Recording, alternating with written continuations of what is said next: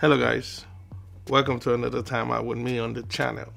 My name is Alec Godwin if you're here for the first time. And today, as you've seen, we are sliding all the way with our Proaim 12 feet dolly.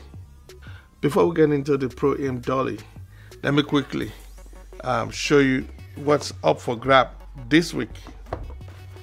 Well, maybe this month, this guy, the Blackmagic Pocket 6K, 4K and 6K power batteries from Newer, power grip batteries from Newer. Let me see if we get it on screen. It comes with the battery pack and the batteries itself, the LP batteries which are used for the 4K and 6K cameras. They are already inside. It comes with it. All you have to do is just charge your batteries and power away. Alright, so this is up for somebody. If you're new to this channel, we are giving away 49 items. We already have a winner for the KNF wireless, and it's going to Bridget, I think. And you deserve this because number one, you subscribe to the channel. Number two, there was no challenger. Okay, only you specified that you want this device, and so you get it. Now let me tell you something.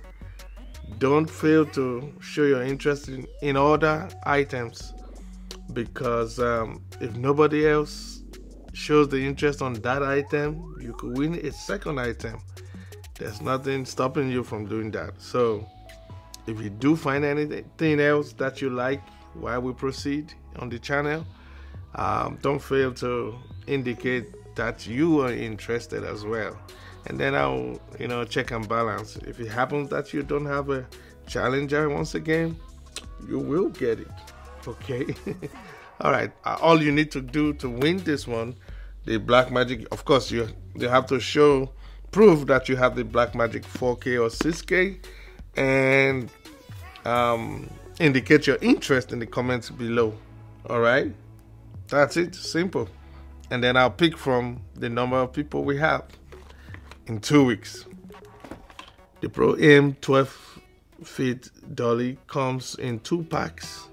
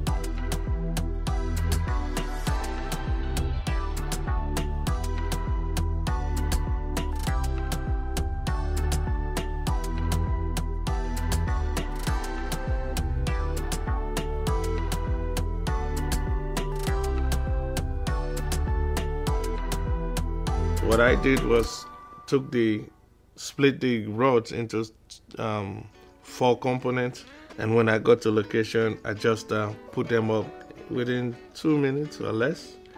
I was able to set up the entire thing. In fact, after I got all the items to the location spot, I was able to set them up in about 2 minutes. So it's not really a biggie. That's the poles and the triangle roller, which I didn't break down. I just left as it was. So it was easy to just set it up. I have this King Joe tripod. Now I have better tripods, but the one that has the right feet for this dolly, it turned out to be the King Joe, and it's a good. I mean, it's good enough for such purposes.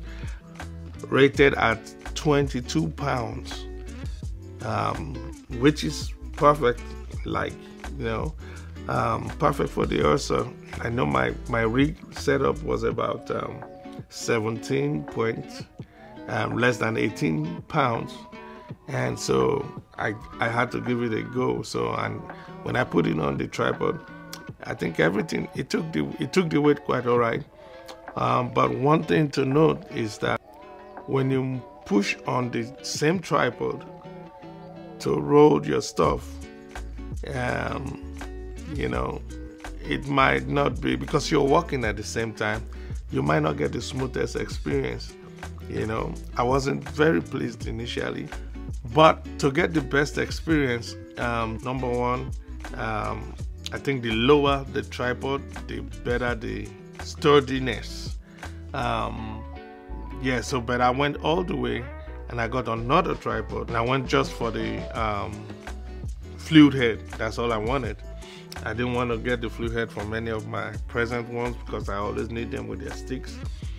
So I just went for this fluid head and got it off, mounted on the roller directly, and it was low, and I knew that was all I needed for day one of the car repair shop. Another thing that helped me get a smooth result was that I used a pole, which of course was a C-stand pole, and I was able to, the base has a ring like this where you could, you know, attach the pole, and I was able to move it, you know, at a constant pace, unlike using my hands on the camera. So I think hands on the camera or tripod may not be the best result. I wanted to just have I'll get on my sliding shot for that day and know that, you know, it is done. I was using the Ursa 12K, of course, and Samyang 14 millimeters f 2.8, I think, and yeah, wide.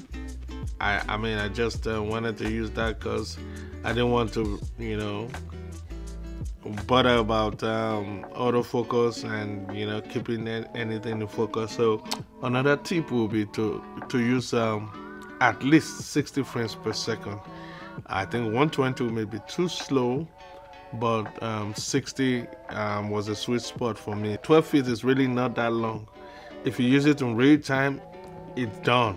It's like done, you know. It makes it look like it's some really long professional dolly kind of. So add slow motion and then get a steady base to push without having your own contact with the camera, like I did, and you probably get the result that you need. For those of you who don't know, I'm shooting my movie very soon, and I'm trying to go get everything I need, and budget is, I have to be smart with the budget. There are better stuff that can do the same thing, but I'm not trying to go in that route. I'm trying to go to get the same crisp result, you know, without the Hollywood, you know, budget. This is my first indie produced movie, and it's going to be an indie self-sponsored, self-financed. By self, I mean family and friends, you know. everybody who's ready to support. The bottom line is I got to be wise about the budget, and that's why we'll talk about some sliders as well on the channel, because I will have to review them and test and see if it satisfies my needs. But for this one at 360 or 390 thereabout, I think I'm cool, because the alternatives will be in the 2,000 to 3,000s. Well, those are still cheap. I'm going with this for now, and I think it would do most of the job for me. Gimbal, I can use a slider and a gimbal, to cover up, points when I don't need this. So in my experience, this thing works. Or you let me know what you think about the results shown in this video. Don't forget to win this stuff. You will have to indicate your interest and have some proof either on your channel or maybe like on Instagram, and then as well you indicate your interest in this device. Then I will put you in the list, and if you're the only one, you got it.